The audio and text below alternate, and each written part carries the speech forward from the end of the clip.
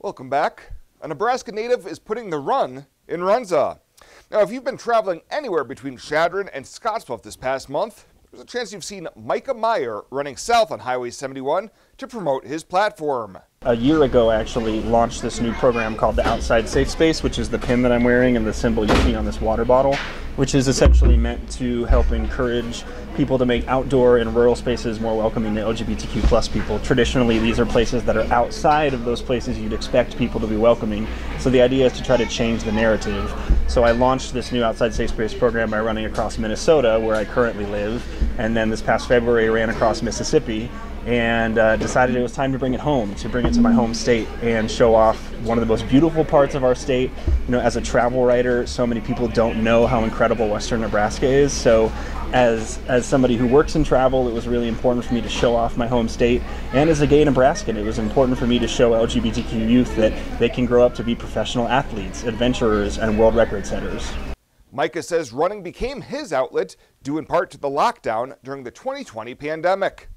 Well, so before I started all these runs, I set a world record visiting all of America's 419 National Park Service sites, including Scottsbluff National Monument and Agate Fossil Beds National Monument. And I learned from that we can use epic adventures to sort of talk about important issues, which is what I'm doing now with this, what I call adventure advocacy. And during the pandemic, when we were in lockdown, my governor said you're allowed to leave your apartment if you can work out 6 feet away from other people. And I thought, well, that's pretty much just running outside, they said as well. So really running for me became a way to sort of stay sane during the pandemic, and then I figured out I could integrate it into my job, and so it just became a fun way to do something that I love and help other people in the process. I also think it's really important, you know, I grew up and my only concept of gay people was drag queens or the butt of the joke on TV shows, so I want to show people that gay men are super athletic and we can do incredible tasks and feats that people don't always think we can. So the running really comes in that I want to show kids basically the role model that I never had growing up, a very athletic, adventurous gay man who's out there living an incredible life, showing people that they can be not just ordinary but also extraordinary. He says growing up in Nebraska, it was not easy for him to show his true colors. Yeah, mostly. So my dad was the campus pastor at the University of Nebraska Lincoln Lutheran Student Center, which at one point was the largest Lutheran campus ministry in America. So I really grew up in the church and sort of this culture, this idea that being gay was wrong and that it was something wrong with me and that I could fix by praying it away. So I spent over half my life believing that. And it wasn't until I moved away, until I went to a much bigger city and got to know a lot of people who were more accepting than where I grew up, that I was able to come out myself. So for me and many LGBTQ plus people, we sort of go to these big urban bubbles, and that's where we feel safe to be ourselves. And when we get out to outdoor places, rural places, the culture makes us feel like we're not as welcome. And the reactions Mikah gets running through communities varies greatly. You know, it's been really interesting. Sometimes I wear a unicorn onesie, sometimes I'm wearing rainbow tutus, sometimes I really wear some fun outfits just to make this enjoyable. And it's interesting, 4 miles into my run across Minnesota, somebody drove past me in a truck and yelled a gay slur at me. All I was doing was running. It was sort of shocking for a state that's known as Minnesota nice. So then I asked my social media followers, I said, what's the most homophobic state in America? Where's the place that needs this the most? And they voted Mississippi. So I went to Mississippi and had some similar experiences where people sort of found out that part of me and suddenly they were a lot less welcoming, or suddenly they didn't want my camera person there taking photos. And so I saw the way that they changed. I spoke at a Rotary Club, and the first half of the talk, all I talked about was national parks and my dad being a minister, inspiring me to travel through his early passing from cancer. And the second I said I was gay, half of them put their heads down and looked at their phones the rest of the talk. So it certainly is different. I mean, I ran through Scottsbluff on Sunday and somebody drove by and yelled that same gay slur at me while just running down the street. I actually wasn't even wearing anything rainbow that day. It was a coincidence that I forgot. So for all intents and purposes, I looked like a straight man just running down the road, and somebody decided to go by in a truck and yell a gay slur at me. So it's sort of stuff like that that's frustrating, but also shows me how important the work I'm doing is and how stuff like this really is needed and can help show kids a role model that they don't see otherwise, and let them know that somebody out there loves them and they can grow up to do anything. He says despite some bigotry, there's been positive feedback as well.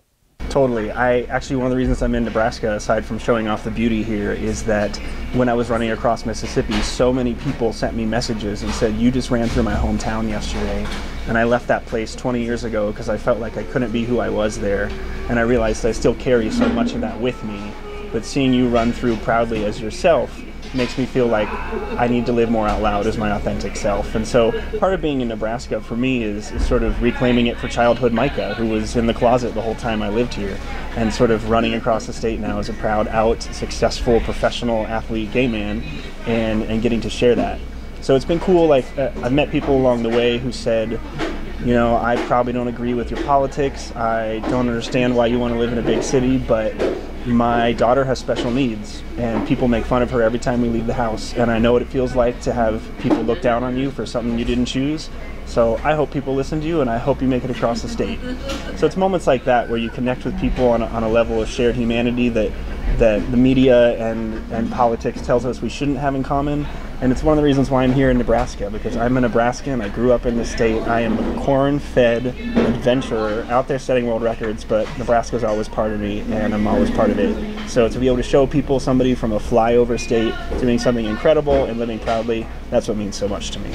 And this run across Nebraska is being sponsored by Runza, and Mikah says it's no coincidence. It was so perfect. So I was trying to figure out where I would run next, and these projects take a lot of financial support. And so I had Michigan reaching out saying, hey, we'll help you out if you come here. Wisconsin had the same thing, but I really wanted to come to Nebraska. So I reached out to a bunch of Nebraska-only brands. Obviously, Runza made the most sense because the word run is in the brand. And it's just such an iconic Nebraska brand that it was honestly the first one I thought of. So I'm super thankful. I reached out to Runza and I said, hey, I'd much rather come to Nebraska than Michigan. Can you help me make this possible? And they said, totally. And so it's because of Runza actually that I'm able to run across Nebraska and not some other state. And after stopping in Scottsbluff this past Wednesday, Mikah will be running south on Highway 71 through Kimball and to the Colorado state line. I have a bunch of Runza free combo gift cards, and if people see me running, they can wave me down and flag me, and I will hand them one. So if you see me out on the highway headed south, wave me down. I've got a gift card for you. And if you want to see this entire journey from its beginning to end, you can go to my Instagram or Facebook and see photos from the entirety of Nebraska. I hope I've shown it off well.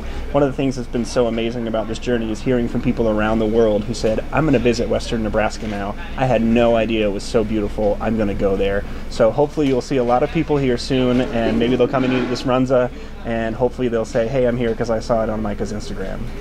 And after he wraps up his run through the Panhandle, Mikah's journey will take him to the Big Apple. Sort of last minute, one of my other sponsors, Michelob Ultra, they reached out and they said, hey, we have a bib for you to run the New York City Marathon. And I said, well, I've never run one before, but if I can meet Serena Williams, I'm there. So I have integrated training for my first marathon into my run across Nebraska. So when I started at the northern end of the state, I did 13.1 miles. The next Sunday, I did 15.5. Last Sunday, I did 18. And this coming Sunday, I'll do 21, which will be my last building run before the actual marathon in New York on November 7th. In Scottsbluff, Ryan Murphy, KNEB.TV News.